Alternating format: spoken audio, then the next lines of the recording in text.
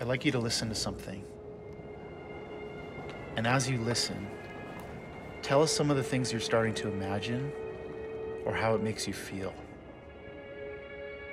It kind of felt like a service almost. The ups and downs and the highs and lows. It takes time and artistry and hard work to truly be good at what you do in the kitchen. People are coming together, fueling it with passion and drive, and then making this singular dish. It's kind of like a symphony. Something happy is about to happen. Good ending. That's how it makes you feel. I want everyone to have an opportunity. I want everyone to feel included. We're all together, we're all one team. Nobody wants to be mediocre.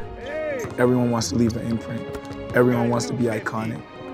This is how we move forward. This is how we build. This is how we create. This is how we grow.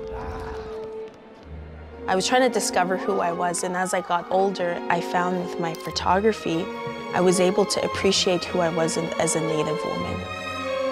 I come from such a rich history, a rich culture. How did I not love this about myself before?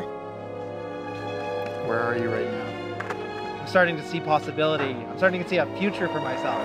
What was scary before is starting to become familiar and even inviting to me. If I have to endure sight loss for the rest of my life, there has to be some positivity I can draw out of the suffering.